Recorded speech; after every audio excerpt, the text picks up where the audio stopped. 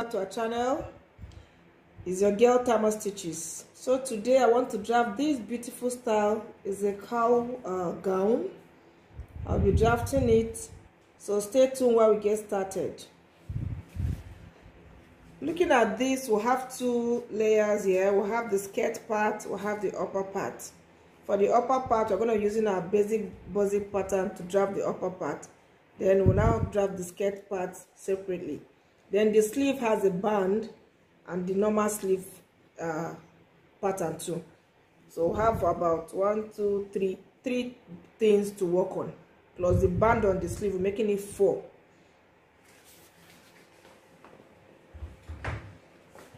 Here is the material I'm using. So I'm going to start with the basic bodice pattern. I'm going to be drafting the half length first. That's the first stage. So what I need now is to fold my material into 2 using the largest part of the body, and for my half length it's going to be the bust. For those whose waist is bigger than the bust, fine, that means you use that measurement to cut. But for here, I'll be using the bust, and the bust I'm using here is 42. So let's get started. The half length I'm using here is 17 plus 1 inch joint allowance. Okay. Then here's my shoulder line. The shoulder I'm using is 16 inches plus ½ inch joint allowance to the sleeve, because there's going to be a sleeve on it. Okay. You come down as usual. This is normal standard of cutting our basic bodice pattern. Armhole length using 8.5. Shoulder slant 3/4 inch or 1 inch. I use 1 inch. So let me rule them out. So these are chest line. Then the bust point is 10.5. Bust point is 10.5.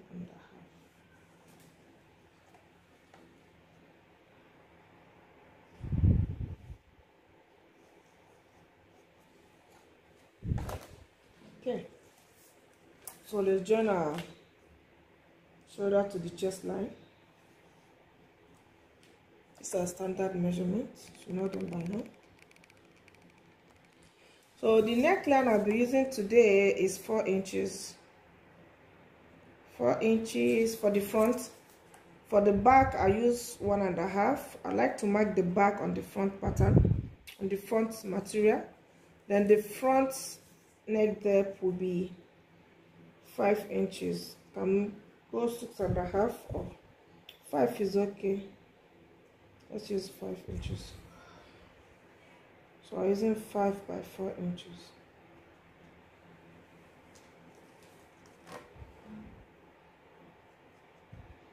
So it's not really a curve. You can use a V line, a V neck, or a curve line. But for this, I think a curve line will be okay. So I've joined it with a little curve.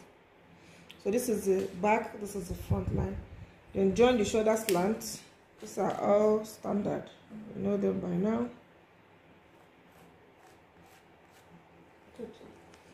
So now let's insert our bust measurement. Divide by 4 plus sewing allowance.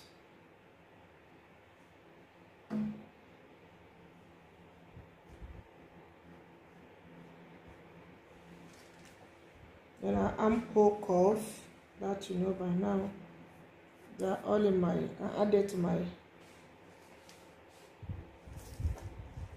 Then the waist measurement, divide by 4 plus that allowance and sewing allowance. That allowance mostly is 1 inch, don't forget that part. And then sewing allowance will be attached to it.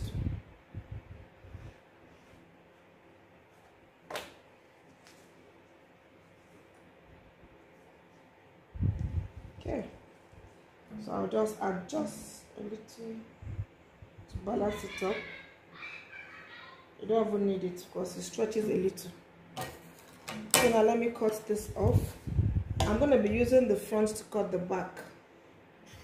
So I've cut the front and the back. The back has a zip allowance of 2 inches. This is it here. Okay. Then the front I've already cut. I use the front neckline to cut the front and the back.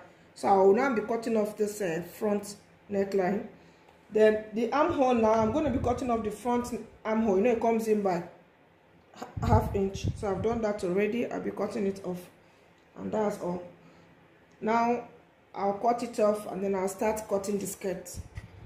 So now I want to draft the skirt that will be attached to that upper part, our half length. So to start, this is our starting line. From our starting line, I'm going to be measuring 10 inches down. I'm going to measure 10 inches down. You mark a straight line. You know the cowl is on the skirt. Okay, I've done that. Now I inserted 2 inches allowance here. It's for zip allowance. And there's another 2 inches for front allowance. So this, what I'm drafting here is the back first. The back pattern. So from this 10 inches now, that will be my starting point now. I will now call this my waistline. I'm using this as the waistline after that 10 inches, like I said. So I'll now measure the hip length. The hip length I'm using here is 9 inches.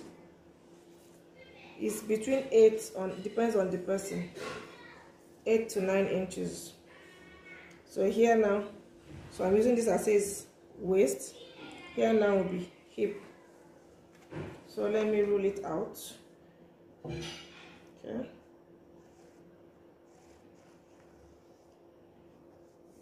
You know that whatever we're doing, you have to avoid touching the 2-inch allowance in front here, center front. So now I've gotten my hip and the waist. So I will now move this my 10-inch up. So I will not be using it now. And I will now get my full length.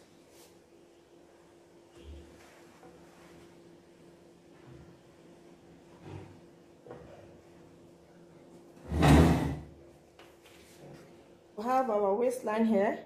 We have the hip. Then we have the full length. The full length here is 42 plus hemming allowance. So now I'm going to be inserting our hip allowance, our hip circumference, sorry. The knee I'm using here is 21. So I'll mark the knee here.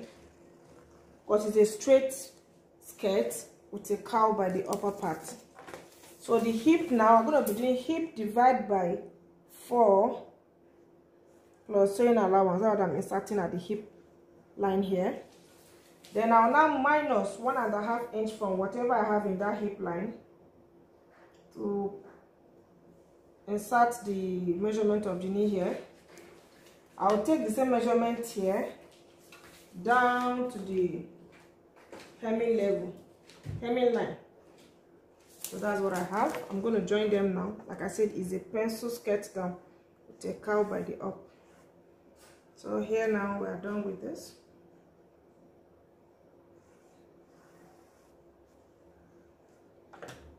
If you still want it to come in more, you can see minus 1 inch here.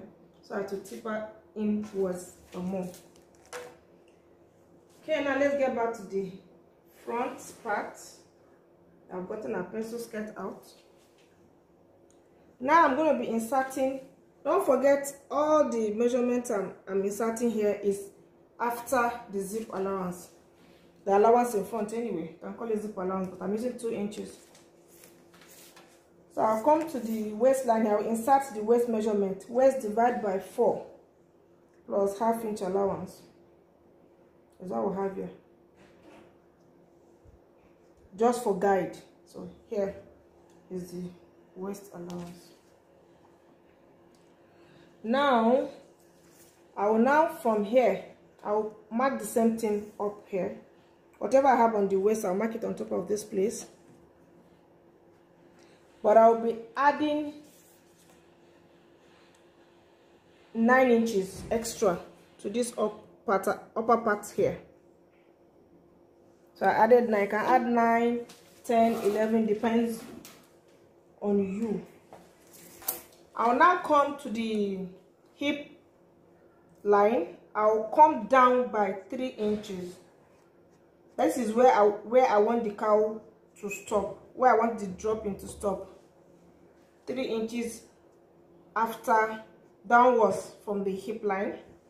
Then on that hip line, I'll just mark 3 inches again. Now it's just a guide for me to be able to mark my curving. So from here now, this extra 9 inches, I'm going to mark it down in a curving manner.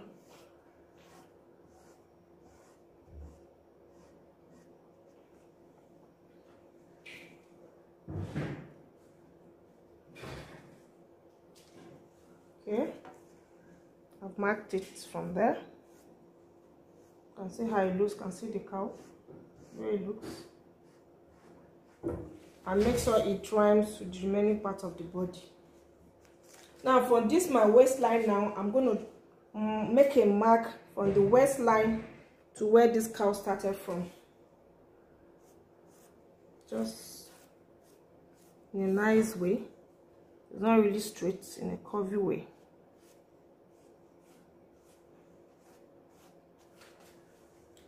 That is it. Let me cut it so you can see it. You want me to run it again? You mark your allowance. There's going to be 2 inches allowance in front, and there's going to be 2 inches for zip allowance at the back. So I started with the 2 inches at the back. I've marked my 2 inches down. I'll call it zip allowance. Then from the starting line, I marked 10 inches down. Where that 10 inches stop, I use that as my waistline. From that waistline, I got my hip. From my hip, I got my knee. From my knee, I got the full length. That done. And I started inserting my measurement. After the zip allowance, I inserted the hip measurement, inserted the waist measurement, just for a guide. Now, from the hip measurement, I came down by 3 inches, so that that is where I want the cowl to fall down and stop. That's where this is to stop. Okay. So from there now, I made my curving to this starting line. So that's where the cowl will be falling from. And from there still, I joined it straight to the waistline. I hope this is clear. I'm going to cut it off and see how it looks. Now this is what we'll have. You can see how beautiful it looks. So like I said, there's going to be a folding in front, as in I want to use a folding in the front. So I can use 2 inches, 3 inches or 4 inches, depends on what you want. But for me now, I'm using 2 inches. So I'll use this same front now to cut the back exactly, because I'm not putting any folding at the back. So I'll use this same measurement because it's 2 inches for zip. I use it to cut the back. So here is a back bodice pattern. I've cut facing for it. I'm not using lining. I want to just use facing. I've cut the facing, and then I've inserted the darts. The back dart is 10 inches of length, then ½ inch both sides. This, and here is the front. I've cut the facing also, and I've inserted the dart. So I'll be taking it to the machine to turn the facing and insert my dart. Okay, and I've gone ahead to cut the sleeve. This is the band that will be by this hand sleeve like this. And then here is the main body. So if you want to learn how to cut sleeve, it's on my channel. It's on my channel. Don't mind these children. They are home. Okay. Then I have the back. I've cut the back of the skirt and the front. So let me just join the bodies first, which you already know how to do. Then I'll come back to show us how to work on the skirt itself. It's a bit technical.